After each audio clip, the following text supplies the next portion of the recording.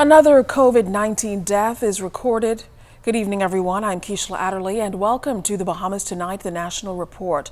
Well, topping the news this afternoon, the latest COVID-19 victim, a 56-year-old woman of New Providence with no history of travel, passed away last night. This brings the total number of COVID-related deaths in the Bahamas to 8. The Ministry of Health confirmed the additional case today, which brings the total number of confirmed cases to 41.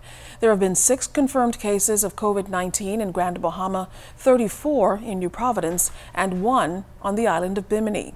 Meantime, health officials say they continue to follow the condition of the other COVID-19 positive cases.